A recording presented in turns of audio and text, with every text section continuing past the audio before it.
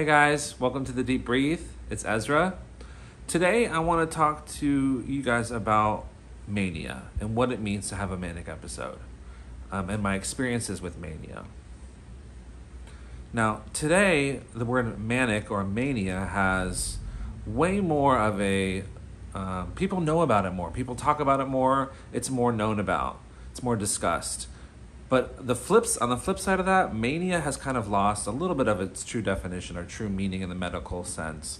I have the definition of mania from the DSM, which is what psychiatrists and psychologists use when they diagnose. Now, mania has a number of different things, but basically it's inflated self-esteem or grandiosity, decreased need for sleep, more talkative than usual or pressure to keep talking, flights of ideas, distractibility, excessive involvement in pleasurable activities that have a high potential for painful consequences. Long story short, mania is dangerous. It involves hospitalization. It's kind of a scary thing for everyone involved.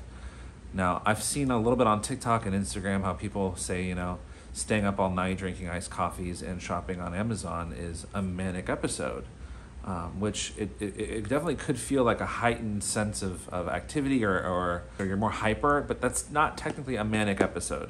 Manic episodes and mania mean you have bipolar 1 and that you need to be hospitalized for that manic episode and medicated in order for it to go away.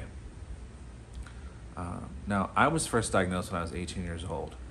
And with my personal experience, I had I hooked up with a gay guy for the first time, another man for the first time, and I had a gay experience. And I was reading this book, and a lot of things came together. I didn't sleep for a couple of days, and it kind of snowballed into this manic episode. I later found out. I went to school. I didn't stop talking. Everyone around me was just very confused as to what was going on with my behavior. It was like, Ezra's acting weird today. He's making fun of teachers. What's going on with him? And in 2008, it wasn't as much of a known thing. I mean, people were really scared. And honestly, it was almost like I was going crazy and there was not a lot of explanation for it. But I soon learned after finding the right psychiatrist that I was manic, completely manic. So my first episode was when I was 18 in 2008. Since then, I've had about 6 different episodes over the course of the last 14 years. Now, just within the last 10 years, I've only had 1 episode. And as I've gotten older, I've been able to stabilize a lot more. I'm on a lot of medication. Well, I'm on one medication for bipolar. It's injectable psychotropic medication called Invega. It works really well. And I'm kind of at a point now in my life where I can pull from my experiences of mania and how that's kind of opened the door creatively for me, and show me kind of like how I can pull from all these different things in my mind in a stable, healthy way. I think what I really wanted to talk about today was what mania feels like and how it can be not necessarily such a bad thing. It can be kind of a tool, kind of a stepping stone, kind of a new perspective on life. If you're watching this, maybe you were diagnosed with bipolar, or you've had some thoughts of wanting to seek help for either mania or depression. Mania, what is mania? It is, if depression is a low mood, sadness, and being distraught and being, maybe having suicidal thoughts, mania is the exact opposite of that. So if you're down here with depression, mania is all the way up top. And for me, what it felt like when I first experienced it was like being on every single drug ever created and being so beautifully happy and uplifted and just so elevated.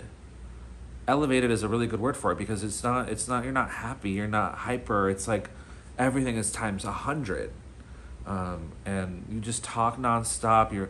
For me, everything was symbolic. I could not look at something and not find a symbolic meaning in that. For example, if I saw someone walking down the street and they had the numbers 54 on their shirt, that's my lucky number. That would mean something to me. Even if it was a random sequence of numbers, my brain would still find some sort of symbolic meaning in that when it doesn't necessarily exist.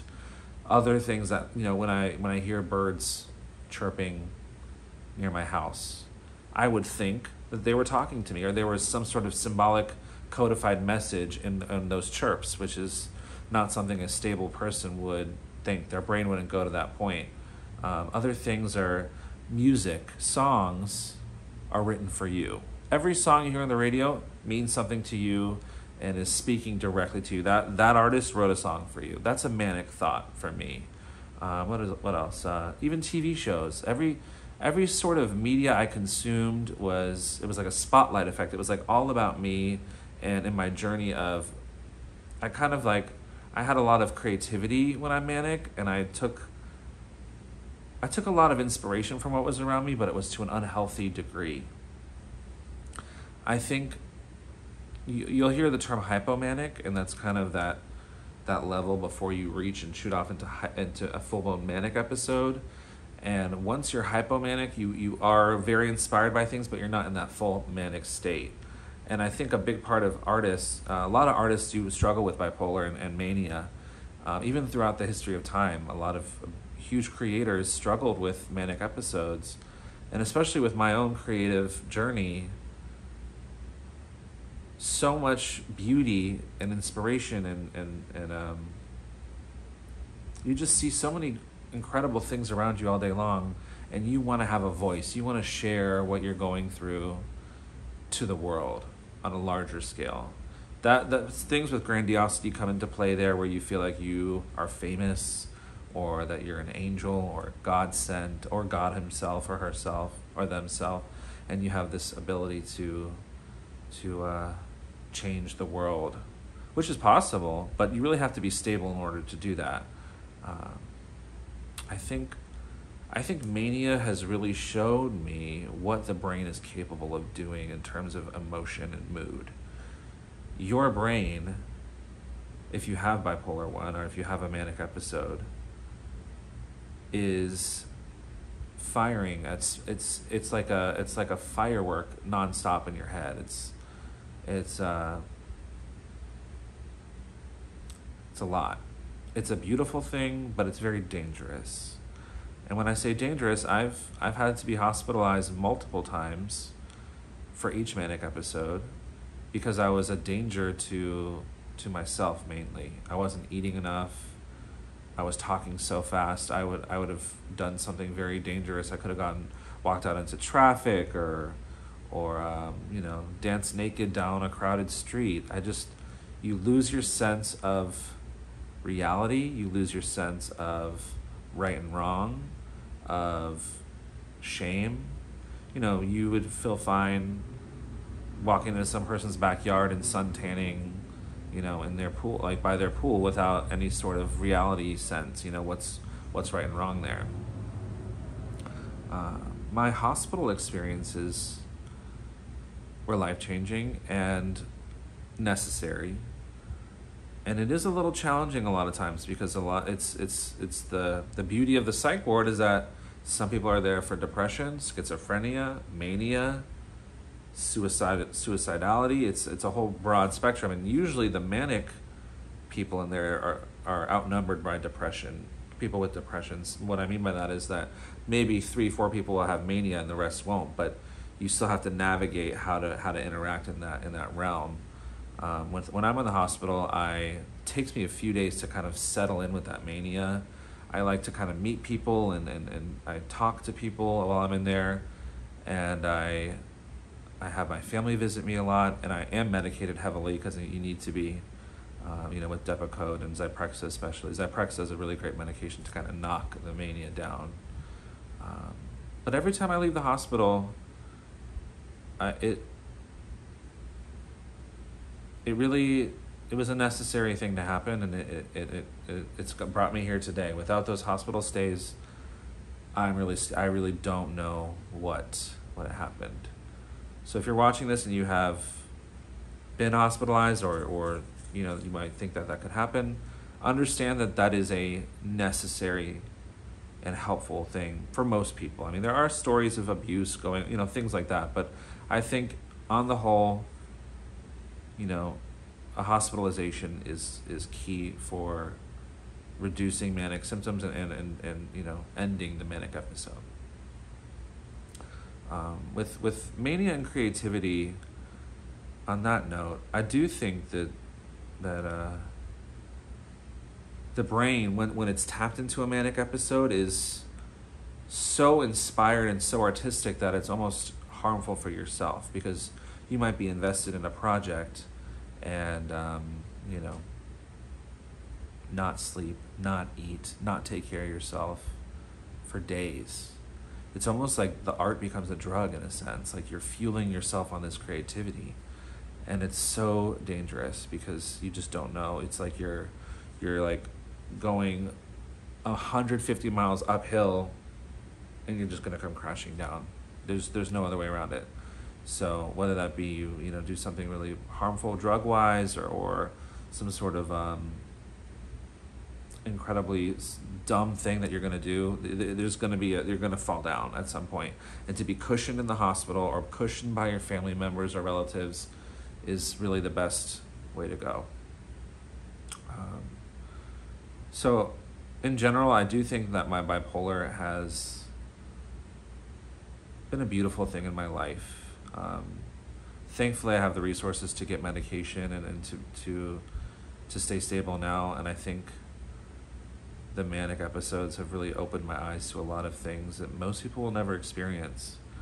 Most people that do ayahuasca or DMT or all these other crazies, you know, psychedelics, like, yes, they're seeing certain things, but my brain gets there on its own.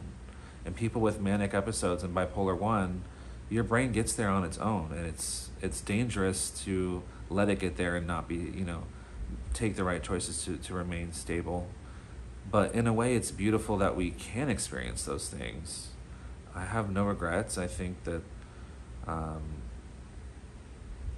everything's kind of come and led me into a path of success and creativity, which I'm very thankful for. But I think medication is crucial.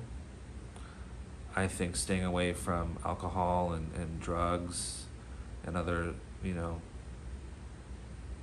temptations like that is crucial. I think once you're able to be at a place of not necessarily sobriety, but when you're at a very, you know, level, even course, and you are able to maintain stability, you'll be able to pick moments from your manic episodes or what you've seen with your bipolar disorder that can add a little creativity and spark to your life.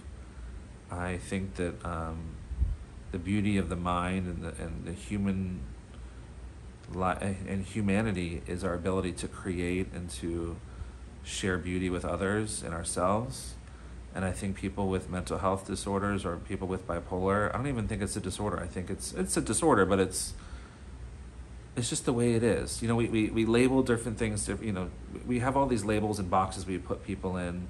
But I think with mania specifically, your brain is overactive.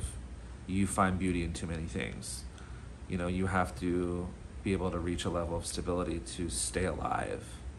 But mania is a beautiful yet very challenging and very intense thing that I think people are learning more about, which is good. But to kind of get back to where I started, mania isn't staying up all night shopping on Amazon. Mania is extremely, extremely intense and multifaceted, you know, and it requires hospitalization, medication, and support. So I'll end this video. Kind of went on different tangents there. Just kind of spoke freely. I have nothing really written down, but I think that I hopefully have shared a little bit about what mania is to you. If you have any questions, please put them in the comments below. I will gladly answer them. And I thank you for watching. And I will see you soon. Bye, guys.